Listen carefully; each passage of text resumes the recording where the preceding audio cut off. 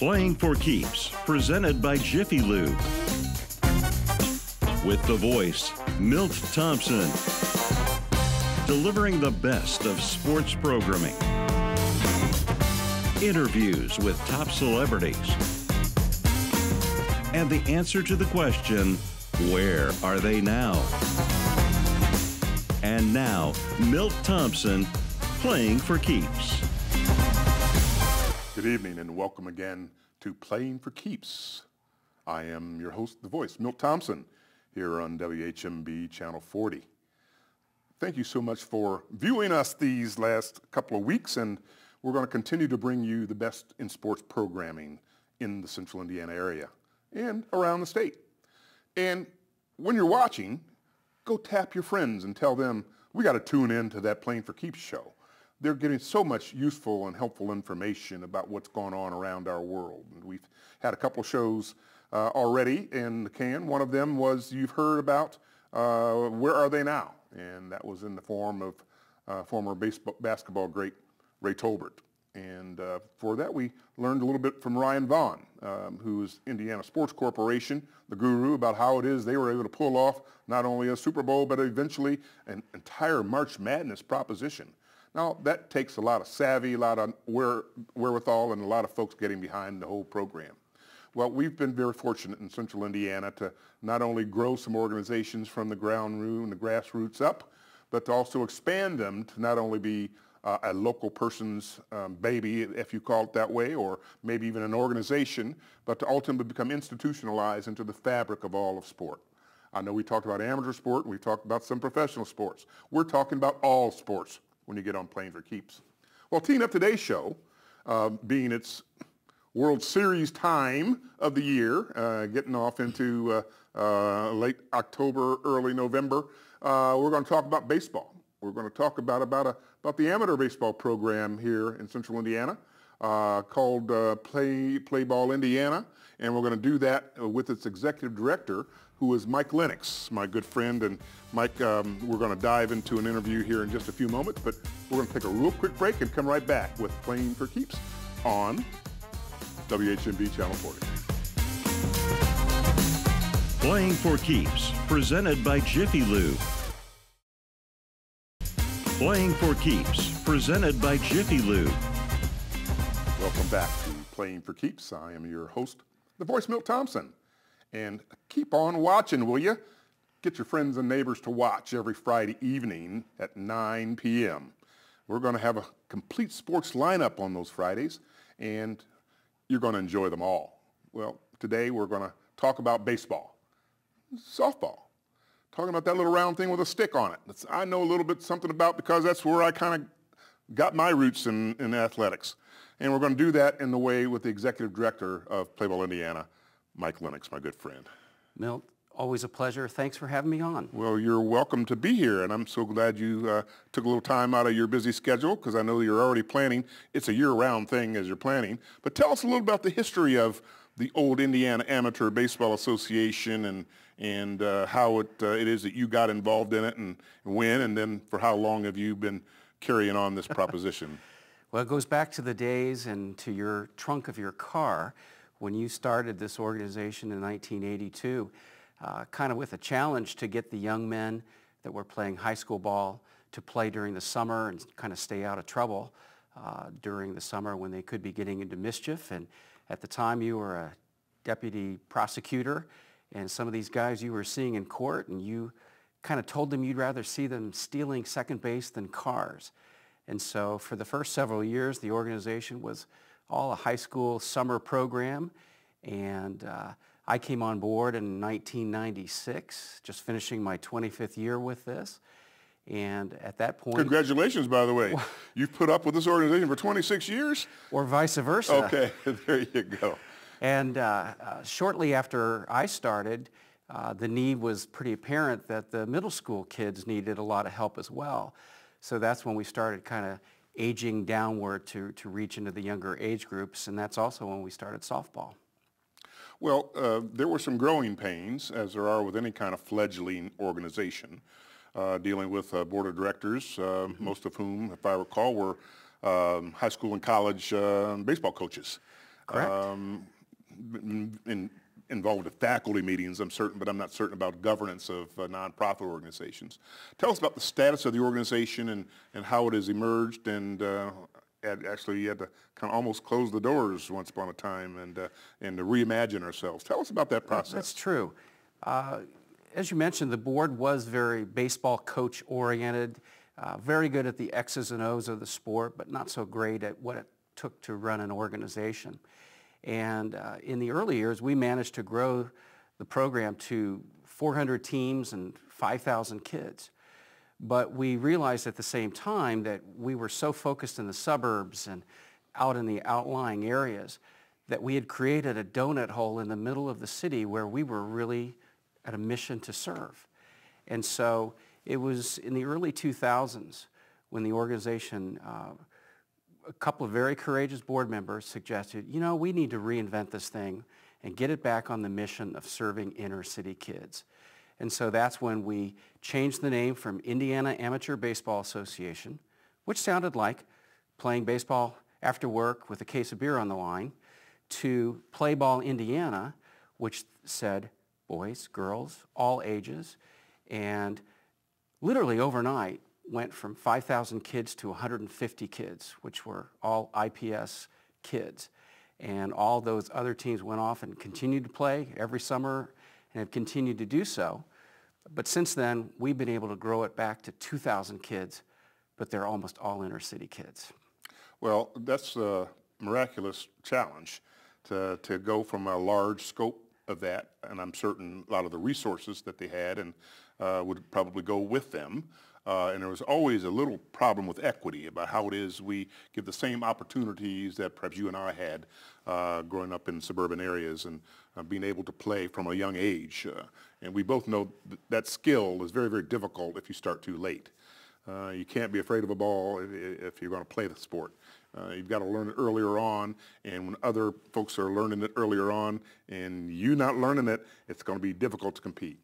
So what's the process of changing the culture of an organization like that before we get into how the organization is actually supported? Well, it's interesting. I could tell you a funny story, something I witnessed watching an IPS game, Indianapolis Public Schools. This was a middle school game. These were 13, 14-year-old guys.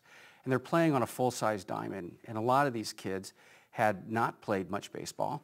In many cases, they were playing it for the first time. And I remember watching these kids throw the ball around in between innings. And there's a boy standing out in left field, and he's literally standing at the warning track. And he knows it's time to throw the ball in to get the inning started. And he's trying to get somebody's attention in the first base dugout. And finally the coach says, just throw it, meaning to just throw the ball, let it hit around the first base line, it'll roll towards the dugout. Well, he threw it on a frozen rope from left field. It went into the dugout on the fly between the little screens and the roof of the dugout, ricocheted around a few times, knocked some helmets over, everybody dove for cover. I looked and said, that kid just threw a ball 320 feet. What a heck of an athlete. And so... And you quickly ran to find if you can get a contract for every young man to be signed up. We'll teach you how to play with tools like that. But that's kind of the challenge that you find with kids, like you mentioned, Milt, that don't start playing when they're 6 or 7.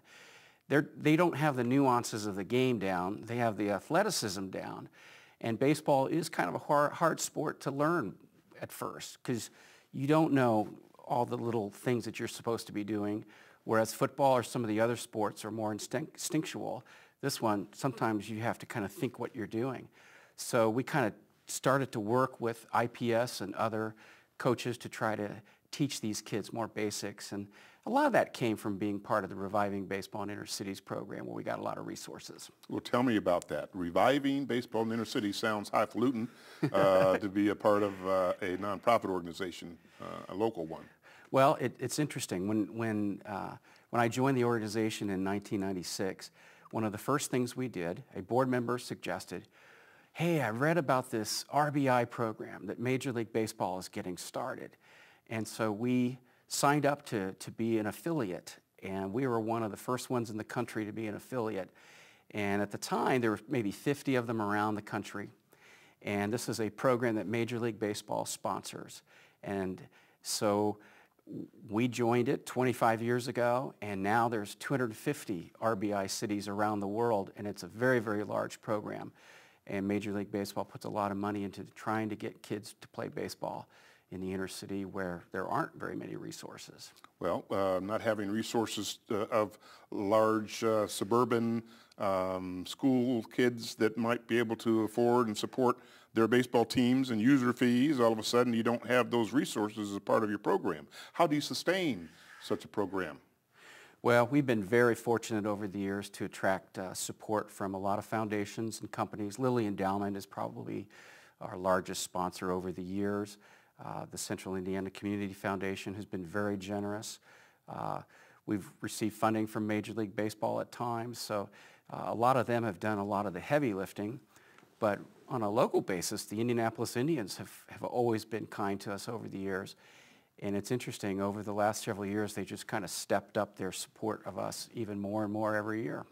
And you'd mentioned, too, that once you've gotten supported, sometimes finding the young folks to be able to play. How do you go about finding these folks? A lot of times they find us. A lot of people want to play in a program where they can wear an MLB logo on their shirt. And the RBI logo has the MLB guy, the batting guy on it. And so that really is a distinction that a lot of kids want. But a lot of other kids play with us for a year or two and they really like it and they want to sign up and they bring more friends the next year. And of course the coaches are the same way. So I would say the majority of the kids in our program are kind of word of mouth or have been with us before. Well, sometimes we as organizers, sometimes we can neglect the real struggles of folks that perhaps have less resources around them. Their schools don't support them. These are summertime programs in a lot of places. I remember a survey that we had done one year to try to find out more about who our audiences were so that we can make a more compelling case to some of those foundations. And I remember a couple of young women.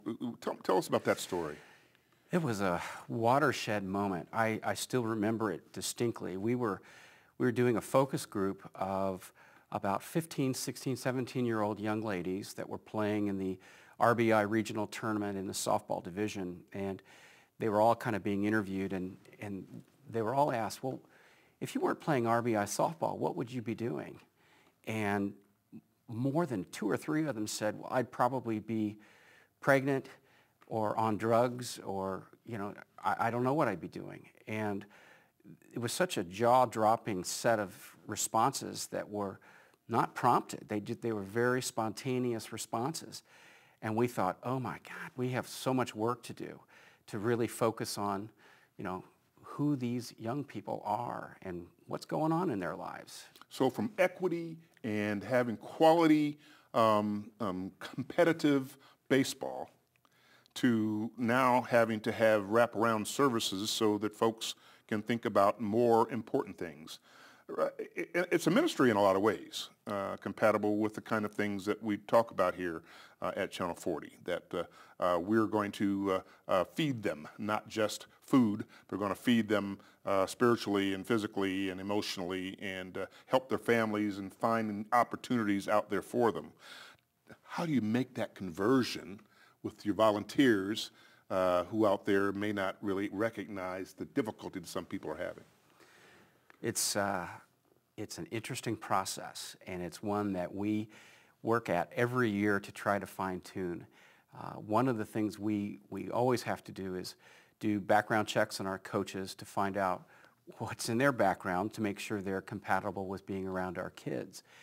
And when they do that, we try to do workshops. We have a partnership with the Positive Coaching Alliance, which works with our coaches and parents to say, you know, winning isn't the most important thing here. The most important thing is providing a very positive atmosphere for these young people that are in your charge. And in a lot of cases, it means some of these coaches are taking kids home, taking them out to eat, doing a lot more than just coaching a couple nights a week. Well, the challenge of Play Ball Indiana is not just how to play baseball, but is how do we live at life. And we're going to talk a little bit more about that with our special guest, Mike Lennox of Play Ball Indiana on Playing for Keeps. We'll be right back. Playing for Keeps, presented by Jiffy Lube. Playing for Keeps, presented by Jiffy Lube. Welcome back to Playing for Keeps. I am your host, the voice, Milt Thompson, here on WHMB Channel 40.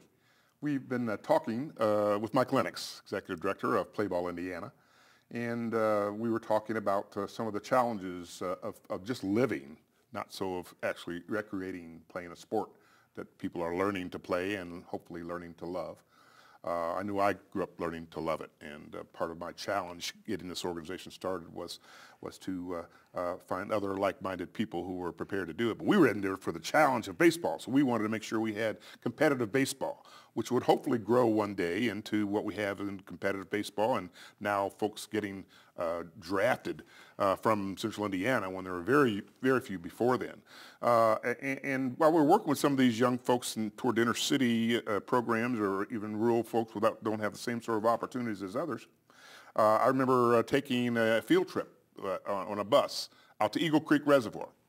And there were several at the time, park department youngsters are there, and they're chaperones, and one guy was just so excited. I mean, he was so excited. And I said, "Young man, are you okay? Why are you so excited?" He says, "I've never been to the ocean before." In fact, he'd never been out of his local neighborhood, really, outside of his school and his neighborhood was. So I understood the impact that we could have. And you recognize that impact by essentially inheriting the executive management of the program, where young people are getting experiences they probably would never, ever have had but for Play Ball Indiana. Talk a little bit about that and how that relates to travel. Well, that's a very interesting point you make, and I can remember the first year we participated in the RBI tournament was 1997, and we took 2 teams of boys up to Detroit to be in the RBI regional tournament.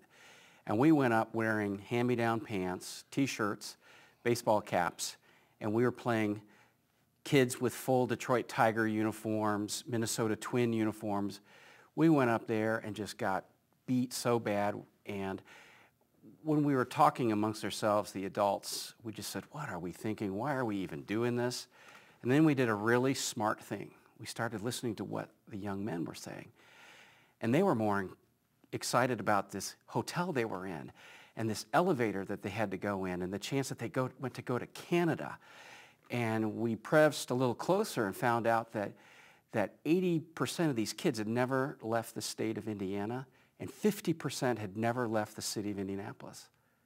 We've heard things like that since. It's the first time I've ever seen a seagull. It's the first time I've ever seen the ocean.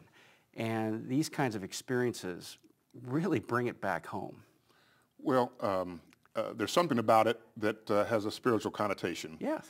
And I love baseball, as you well know, and was a fair player in my day. And more than fair. But still serve on our Indianapolis Indians Board of Directors, so I give my time to the professional side of it as well. And in my younger agency days, represented a few young players.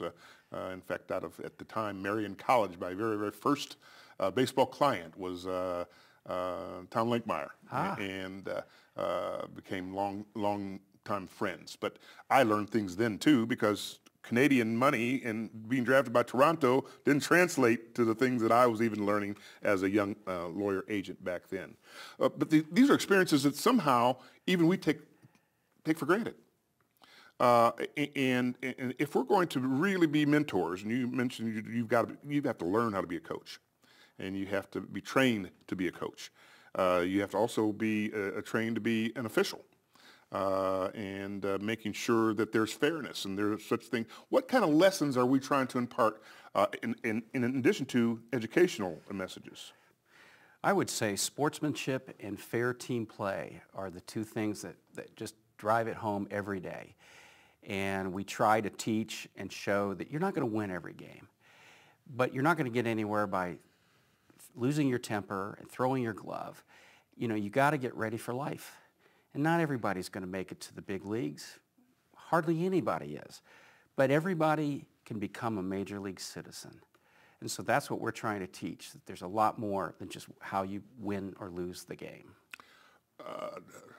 I'm going to use that quote, everyone can become a Major League citizen, because unfortunately, bumps in the road, we have parents these days that perhaps haven't received that message. And what kind of example are they leaving, and how it is we resolve some of those disputes before we can even be in resolving disputes amongst children. Tell us a little bit about the challenges that may exist when folks are into it, perhaps in an unhealthy way. Unfortunately, it happens a lot. And when you're talking about folks that are in lower income areas, maybe have a lot of stresses in their life that are maybe harder than some of us have, and they're trying to kind of relive their glory days, their youthful days through their kids. And when they see things happen at games that isn't exactly the way they want them to go, they misbehave at times. And so one of the things we are trying to do is teach our umpires to be better at deflating these kinds of things that happen at games.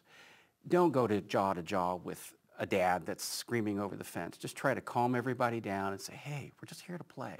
Let's play ball. Let's have some fun here. And so the umpires are getting better at that. So that's a big step, trying to make things calmer at games. Mike, I know that there's ongoing vision since we've kind of institutionalized the organization. We've got great partnerships out there. You've spent a lot of your time writing grants as well as running programs, as well as making sure others.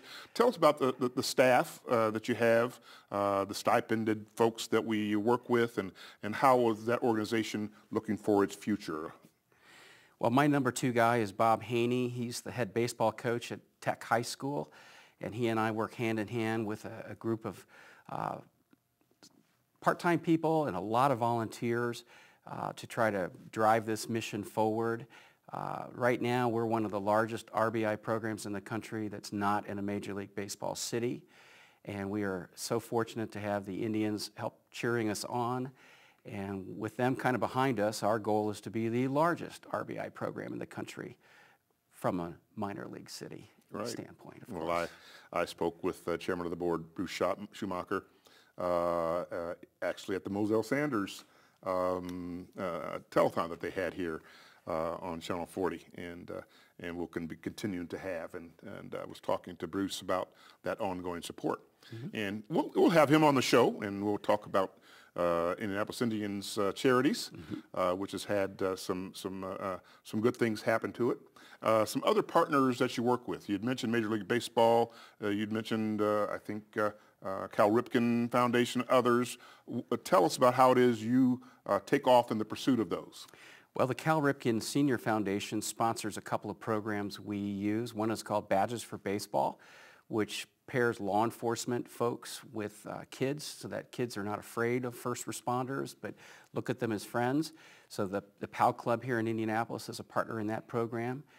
We're getting ready to kick off a new program called I'm Great, which is a girls' respect program for middle school girls. It's also sponsored by the Ripken Foundation. So you know, yeah, this is not something that we can just do without support, right? Right. So the folks that are watching this show right now, they'll know that they can reach out through various websites and otherwise, and also be supportive as we're making young people become Major League citizens. Folks, Mike Lennox, Indiana, play ball. Indiana. Play ball, Indiana. Thank you very much, and we'll see you next week.